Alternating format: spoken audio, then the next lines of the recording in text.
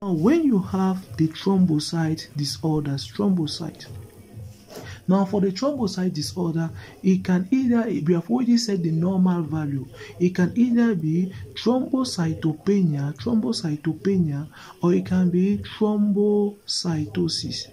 Is it clear? Now, thrombocytosis, anything is going to result to an increase in white blood cell count. And the thing that can increase the white blood cell count, simply, we have malaria, that is in our context.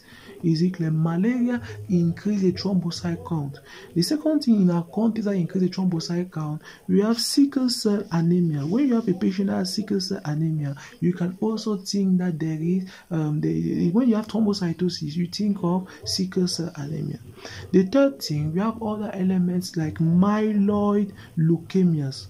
The lymphoid leukemia is not going to be associated with the proliferation of the myeloid pathway, so it is not going to result to thrombocytosis, but instead thrombocytopenia because of the compression or the inactivation of the myeloid pathway.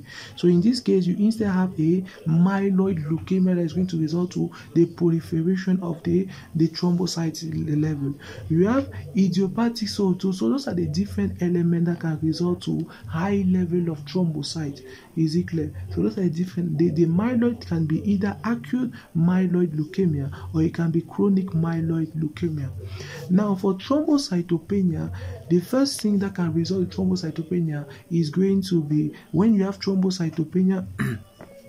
The first thing that you have to evaluate is that what in thrombocytopenia, the first thing that we have that causes thrombocytopenia is systemic conditions, like when there is a pool of thrombocytes at the level of a part of the body and not all through the body. Like in the case of liver cirrhosis, the thrombocytes are stored at the level of the ascitic fluid. The second element after thrombocytopenia, for thrombocytopenia, we have idiopathic thrombocytopenic purpura. Is it clear? Which can result to thrombocytopenia. Idiopathic thrombocytopenic purpura is also another element of thrombocytopenia, where there is thrombocytopenia without any cause. The third one, you have thrombotic thrombocytopenic purpura. Is it clear? Thrombotic thrombocytopenic purpura is also having low thrombocyte level. The fourth one, we have what is called disseminated intravascular coagulopathy, where there is consumptive thrombocytopenia. Is it clear? The thrombocytes are going to be consumed because of disseminated endometrial damage. Is it clear? So you have disseminated intravascular coagulopathy. So those are etiologies of thrombocytopenia. Now, after that is when a blood picture, we have different blood picture. When the blood picture is completely, when you have an increase in white blood, when you have a low white blood cell, a low red blood cell, and a low thrombocyte, when all of them are low, is it clear? When you have all of them are low, it is called pancytopenia. Is it clear? And there are different etiologies of pancytopenia. Is it clear? Now, the pancytopenia can come as a result of central disorders. The central disorder for pancytopenia, the first one we are going to have in a case of myelofibrosis. Is it clear? When the bone marrow has fibrosed. Is it clear? So we are going to have that. The second cause of pancytopenia is when you take immunosuppression therapy. Is it clear? Immunosuppression therapy can destroy the bone marrow. Is it clear? And you have other iatrogenic conditions that can result to bone marrow suppression when you take hydroxyurea. Is it clear? When you take hydroxyurea. Is it clear?